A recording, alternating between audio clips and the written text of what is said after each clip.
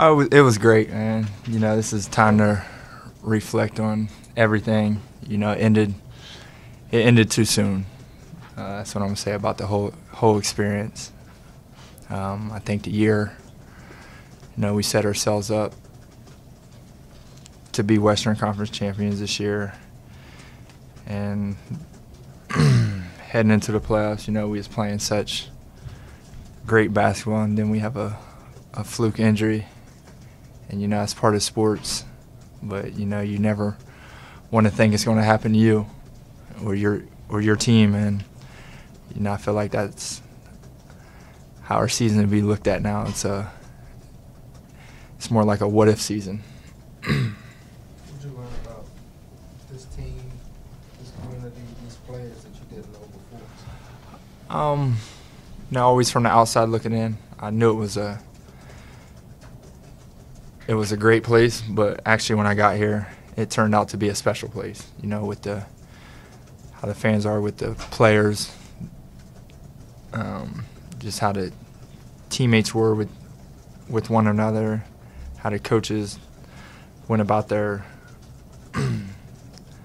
business on the court with us players, making sure we had everything in front of us to be successful. That's something that I learned not to take for granted because I've never been in a situation like this. So, you know, all in all, it was quite a joy. What about your future now, Kevin? Just to be blunt, you know, I don't think the Thunder can offer you close to what you've been making because of economics. What's your thought on how much you're willing to stay and play for? I think, you know, this is a place where I'd love to be. You know, I just had a great talk with Sam and Scotty that I'll keep between us three right now. But you know, it's going into a territory I never been in, with being an unrestricted free agent, and you know, going to have some options out there. So I just have to, you know, to see how the process plays out. How do you deal with, is this your first time to do that, where getting what you can get, but getting what you think may make you happy? Yeah, I'm at a point in my career where I don't need to get what I can get. You know, it's more of happiness and looking back on this experience. You know, I've been on both sides of the fences, you know, being on a championship caliber team and being on a team trying to make it into the playoffs. So I have a vision of what I want my career to be, and the main thing is happiness and being a part of something special. Has that thinking changed through this last year? Oh no, not at all. I think it's just gotten stronger. You know, it's been such a good ride. You know, I met some incredible people along these past 6 months, and incredible teammates. And I think, you know, I would love to have this opportunity again, but we'll see what the future holds. They have decisions to make. I have decisions to make. But I think we all have a clear mindset of what each situation can bring. In an odd way, the fact that it did end too soon, you did fall short, the freak injury to Russ, Mm-hmm. could you possibly view it as unfinished business and finish the job? Yeah, it's definitely a chapter that's unfinished just because of the injury that went down. You know, we don't want to put everything on an injury, but for it to happen at the time it happened, to the type of player that it happened to, you know, we really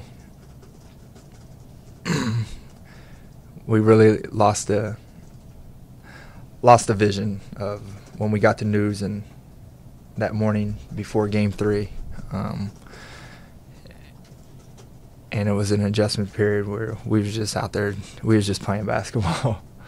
You know, we lost a guy that has the keys to our car, per se.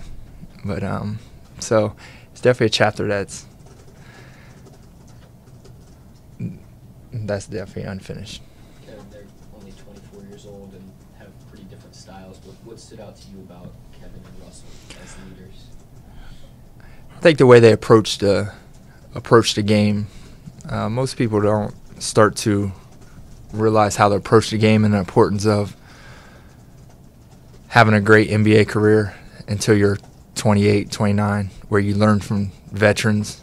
And for them guys to, I seen it firsthand when I got traded here. The next day, 2 days before the game, and we had practice at 11, and they was here at 8 a.m.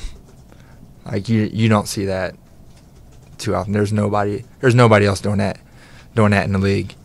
So for them to do it at such a young age and kind of teaching themselves or learning together, it's something that everyone around here is going to enjoy for years to come, and it will eventually bring them a championship. Kevin, how do you look at this process that you're about to undergo? Do you look at it with trepidation? Are you excited about it? I'm still so emotionally wrapped up in the season right now. I don't know how I'm going to be, 2 weeks from now, a month from now. But right now,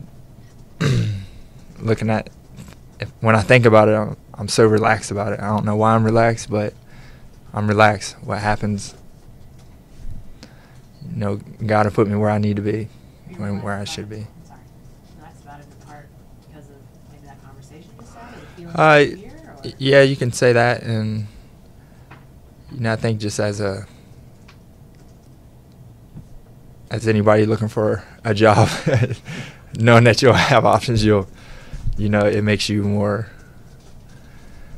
It just makes you more relaxed, just knowing that. You don't know that you're you're. going to end up Yeah. doing, but you know it's out there. Yeah. Were you pleased with the way you were used? Did you have any idea? Did you have any, when you got here, did you have a preconceived notion of what your role would be, and did you like the way it played out? Yeah, I knew exactly what my role was going to be. I knew I was going to go from being the first option to the third option, and I was going to have to embrace it, and that's exactly what I did. I came in here and just trying to just be a positive influence on what they have already started to create around here, and just help the team in any form I can. And as a competitor, there's always times where you feel like you can do more and you want to do more, especially sometimes during the game when you have things going. But you also look at it, it's for the team, and this is a pretty successful team.